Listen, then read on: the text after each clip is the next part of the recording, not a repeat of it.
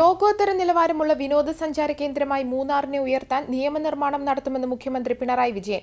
മൂന്നാറിൽ കോൺക്രീറ്റ് സൗധങ്ങളല്ല വേണ്ടത്, പ്രകൃതിയെ സംരക്ഷിച്ചുകൊണ്ടുള്ള വികസനമാണ് അനിവാര്യമെന്ന് മുഖ്യമന്ത്രി.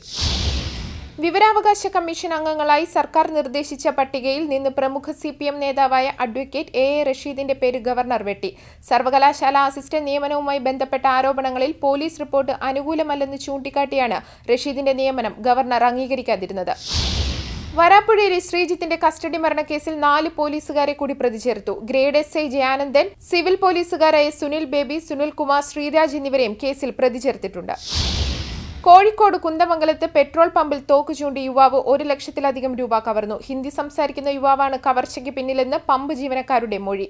പ്രദേശത്തെ ഇതര സംസ്ഥാന തൊഴിലാളികളുടെ ക്യാമ്പുകളിൽ പോലീസ് പരിശോധന. രാജ്യത്തിനു വേണ്ടി ഏറെ ത്യാഗം സഹിച്ചയാളാണ് സോണിയാഗാന്ധിയെന്ന് കോൺഗ്രസ് അധ്യക്ഷൻ രാഹുൽ ഗാന്ധി. പ്രധാനമന്ത്രി അവരെ വേദനിപ്പിക്കുന്നതിൽ സന്തോഷിക്കുന്നുവെങ്കിൽ അദ്ദേഹം അത് തുടരട്ടെയെന്നും രാഹുൽ. മുൻ മന്ത്രി തോമസ് ചാണ്ടിക്കെതിരെ കോടതി മേൽനോട്ടത്തിൽ വിജിലൻസ് അന്വേഷണത്തിന് ഉത്തരവ്. ലേക്ക് പാലസ് റിസോർട്ടിനായി അനധികൃതമായി റോഡ് നിർമ്മിച്ചതുമായി ബന്ധപ്പെട്ട് കേസിൽ നിലവിൽ നടക്കുന്ന അന്വേഷണം കാര്യക്ഷമമല്ലെന്ന് ചൂണ്ടിക്കാട്ടി യുവജനതാദൾ പ്രവർത്തകൻ സമർപ്പിച്ച ഹർജിയിലാണ് വിധി.